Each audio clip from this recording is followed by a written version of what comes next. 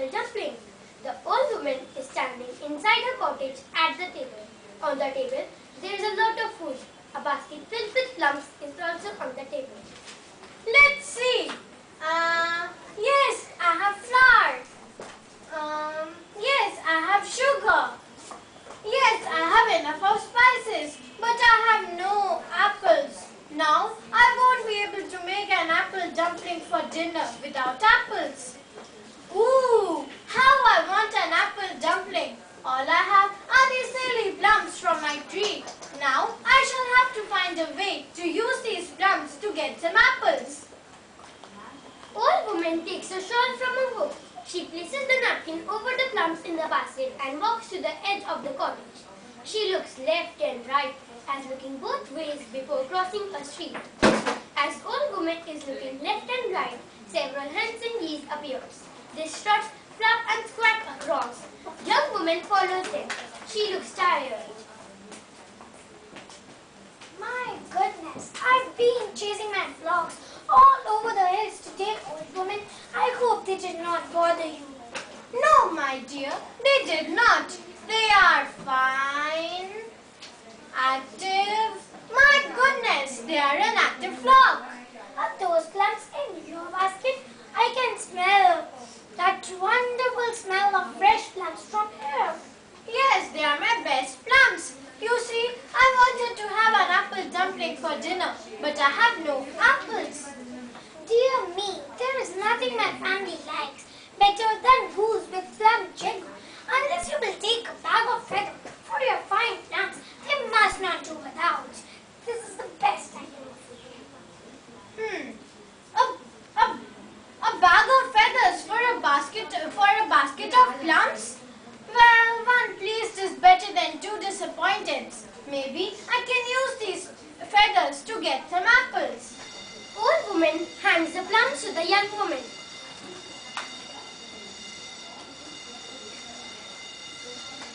Thank you, my family will be very happy. Old woman tucks a bag of feathers under her arm, smiling. Husband and wife enter carrying several baskets of flowers. They are arguing in loud voices. Old woman watches them. Cotton, straw, it is not, it's two. Look, here's one who settled our matter. Good mother, answer me this. If you are making a pillow for your grandfather's tent, don't you think the best thing stuff will be cotton? No, I told you so. Straw is the thing, and you need to go no farther in the barn for it. You have just been cheap, husband. Straw will go through to my grandfather behind when he sits down. I'm telling you, cotton is the thing, what we need. No, I would not stuff the pillow with cotton or either with straw. What? A feather pillow is fit for a king. As for me, an apple for a dumpling. Or a bunch of flowers from your garden will serve me well. Husband and wife smile. They pull bunches of flowers from their basket and hands to the old woman. Wife take the bag of feathers. They both happily skip off while laughing with each other. These flowers smell better than the hens, the geese, or the feathers. A good bargain and not all of it is in the basket. Good to see them smile. Young lord appears. Why are you shouting, the old woman? Oh, sorry to disturb you. A fair day, a goodbye to two new friends, and a good day and fair road for you, young lord. Good or bad, it is all same to me. The coat trader has forgotten to send the ring he promised. Now I must go to my lady love with empty hands. You shall have a gift for your lady. Old woman gives the bunches of flowers to the young lord. A fair trade is no robbery. Young lord takes a gold chain from around his neck and places it over his old woman's neck. I never expected this. A gold chain for a bunch of flowers? Now I can go and buy all the apples in the king's market and have something left over. I must go to the town. Old woman starts to exit.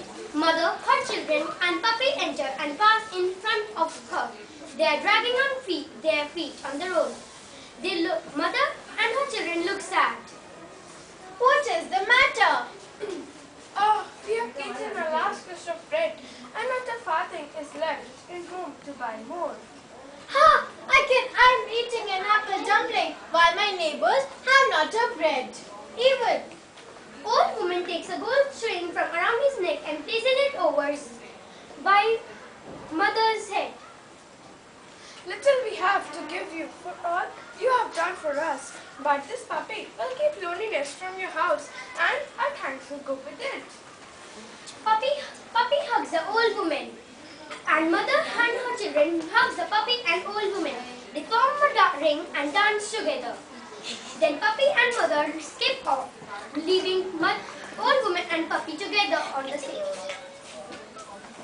Puppy? Ha! I must be crazy. I'm allergic to dogs. Achoo! A bag of feathers for a basket of plums. A bunch of flowers for a bag of feathers. Achoo! A gold chain for a bunch of flowers. A dog for a gold chain. Achoo! All the world is give and take. All the world is give and take. Who knows? But then I can get an apple dumpling. Old woman comes out of his cottage. He yawns loudly. He rubs his belly and his head together. Who is that making all that racket and with that endless wheezing? I'm sorry to disturb you. Why? Is that fine tree of apples? I didn't notice it before. Aye, but an apple tree for a man that is growing old is a poor company. I will give them all if I had a small dog barking at my doorstep. Well, I would say that my dog has found a new home. Instead of this dog, can you give me some apples so that I can make an apple dumpling for supper? You can take as many as you want. This dog is worth every one of them. Old woman picks several apples from the tree and puts them into the basket.